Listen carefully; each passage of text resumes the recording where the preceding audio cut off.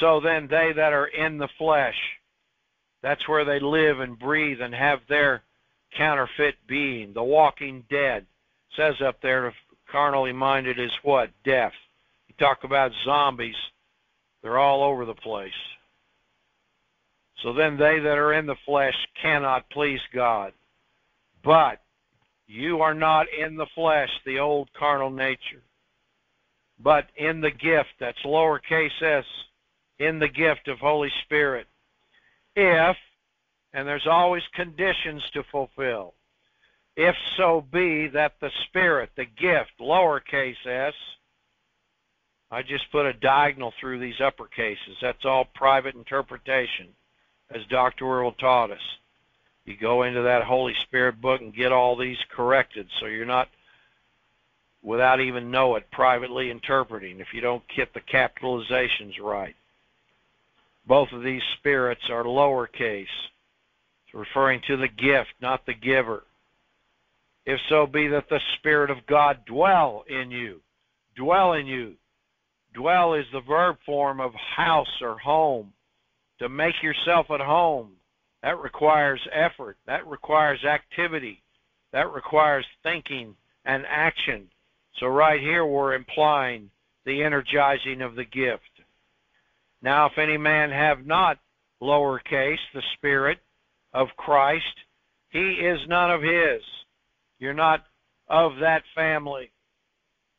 And if Christ be in you, there's sonship. The body is dead because of sin, the sin nature.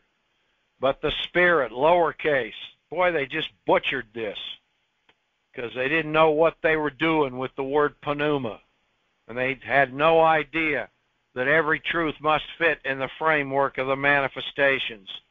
Thank God for Victor Paul Wierwille. They still butcher this because every time they see what clearly is a gift capitalized, they read the Trinity into it. They read the three troglodyte gods, three-headed monstrous thing they call God into it. And again, if you're going to have more, if you're going to have two gods or three, you might as well have thousands, because you've already violated the first great commandment. Thou shalt love the Lord thy God. Thou shalt have no other gods before thee, from Exodus. Jesus couched it, and thou shalt love the Lord thy God with all thy heart, with all thy soul, with all thy mind and strength. He encapsulated it down to that. And love thy neighbor as thyself.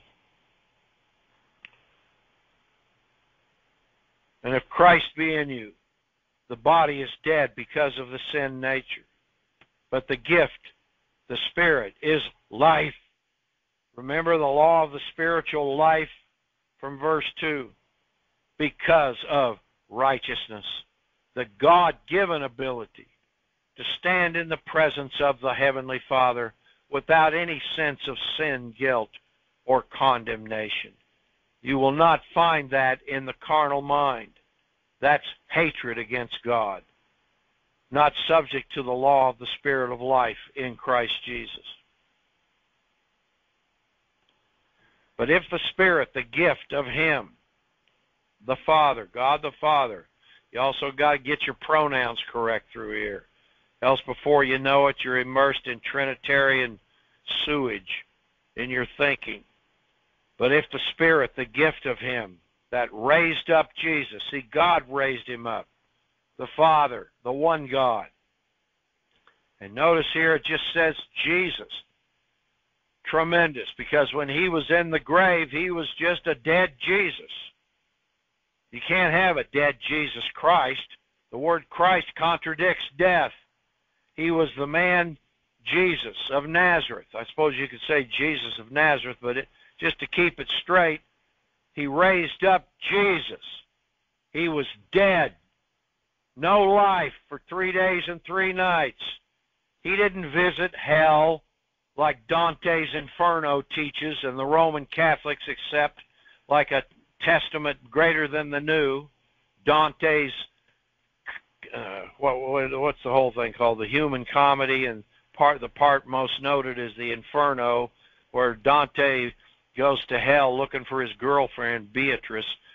That does nothing but promotes goddess worship and this bullshit about eternal torment that's the devil's fantasy, not the true God's.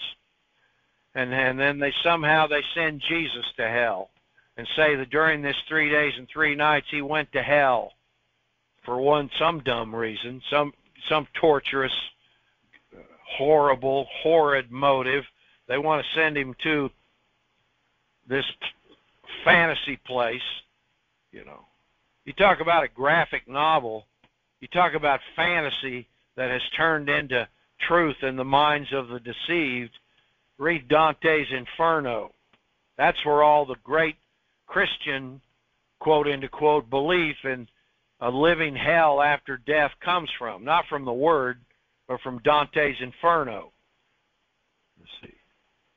Some maybe from Milton, Paradise Lost, although I don't see that much in him as much as in that idiot genius. He was a genius.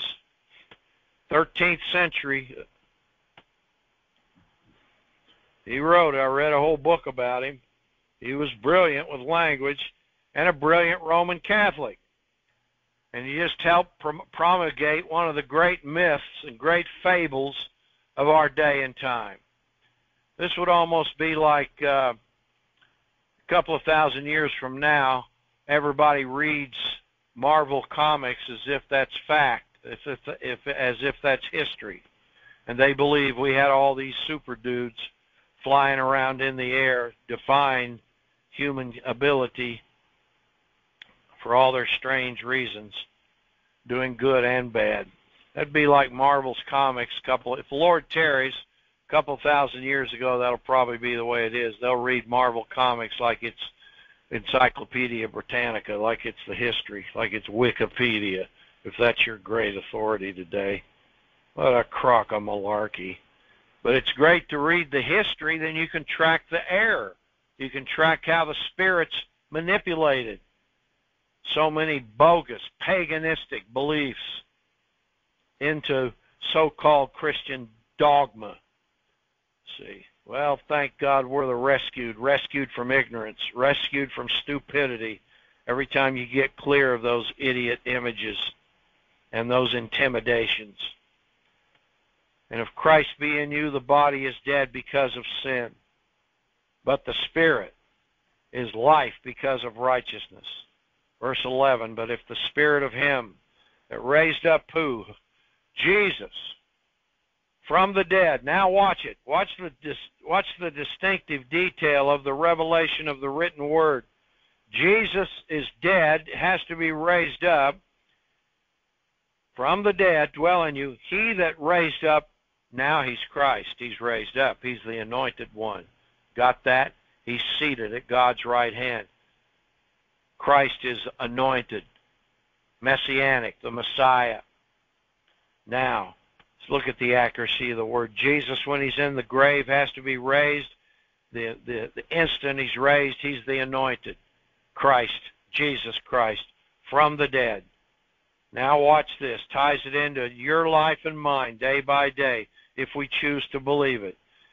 Shall. Now the word also is going to come later. So I'll read it as the text should read. Shall quicken or enliven or invigorate your mortal bodies also. The word also, properly placed, puts the grand emphasis on your mortal bodies also. What a promise of God on the heels of the distinctiveness of raising up Jesus to be the Christ. And if that's true, that same Spirit can energize, activate, give life to our mortal body, even our contaminated body and soul with impure, corruptible seed can be quickened to life. Talk about a verse on healing. All the healing you ever need is in the believing of the gift of what speaking in tongues can do. You know, the only thing that makes Holy Communion a Holy Communion is that it's being taken by people that are speaking in tongues as they eat the bread and drink the cup. It's a ceremony, and it's a dead ceremony when there's no proper teaching to the people regarding the manifestations of power from on high. all the millions and millions of communions taken, and all the idiot Roman Catholic, many times adapted by the Protestants. Even Martin Luther was still fooled. Even Martin Luther still believed that the bread literally turned into the body of Christ and the wine literally into his blood. I'm not blaming him. It's just the history. He worked out so many things that the RCs had messed up, and he hadn't yet discovered speaking in tongues, so he wanted to keep something supernatural in their public worship services. So he stuck with that. Caused all kinds of arguments.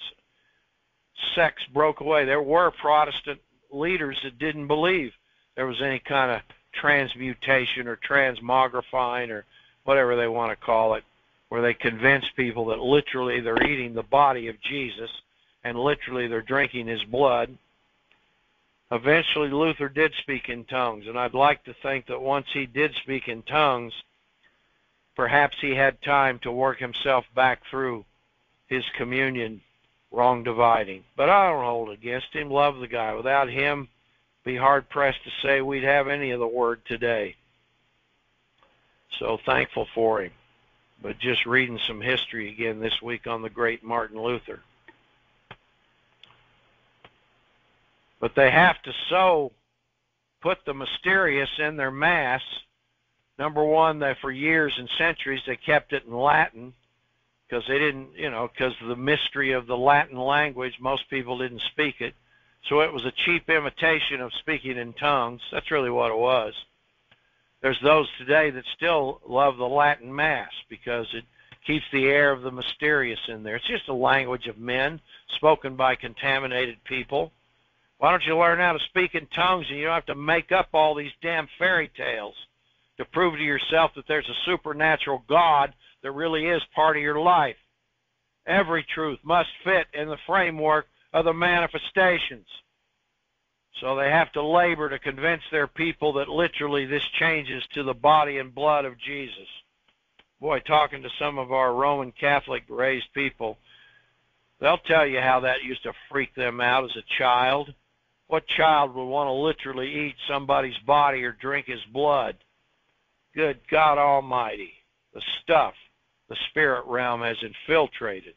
And that belief is so infiltrated, that's one of those ones you could never get them to change their mind on with a crowbar and a sledgehammer.